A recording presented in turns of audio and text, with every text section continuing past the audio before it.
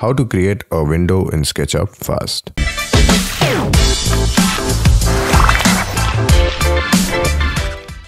First step is to create your references using the tape measure tool. So my sill is set at 3 feet and my lintel is set at 7 feet.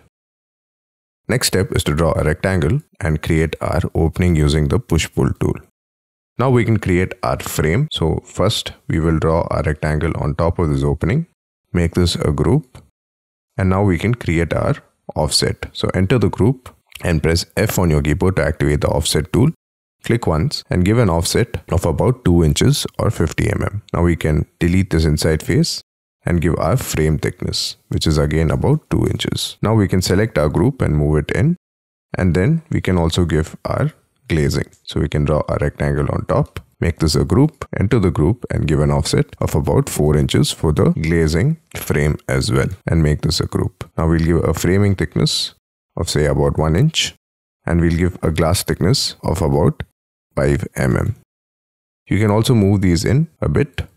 So to give your materials, just press the bucket tool to activate the default tray and the materials here.